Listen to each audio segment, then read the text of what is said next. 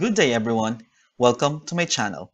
If you are new to my channel, please don't forget to hit like, subscribe, and click the notification bell so you will get updated with my uploads, videos, and live streams. Today's video tutorial is all about converting images or posters into an editable Word file. So let's start. So if you are thinking of editing a picture or a poster, you wanted to change some word or add words or to delete some words on it, these steps are very useful for you to follow. Alright, so you may copy this image by a snapshot or by a snipping tool. So I have snipped on it already. So all I need to do is to save this picture. Click on the picture, right click, click on Save As, and make sure that it's in a JPEG file. Put the desired title and save it to your desired document folder. There you go. Now you may open your Word file and insert that picture. So I have saved this picture on the Word file.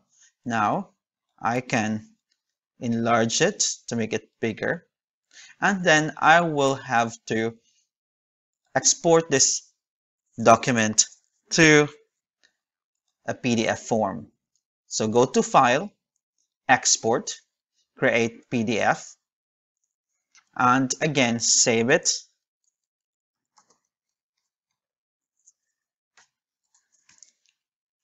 in your document folder.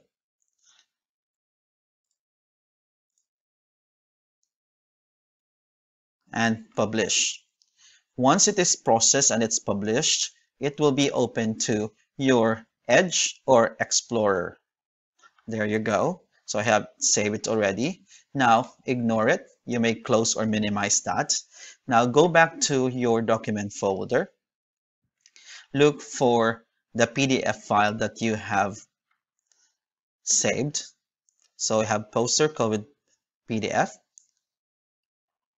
Right click on it, look for open with, okay, again right click on it, look for open with, look for Microsoft Word. If it's not on the list, choose another app.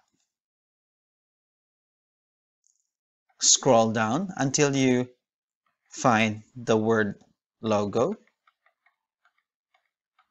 Here we go, and click OK.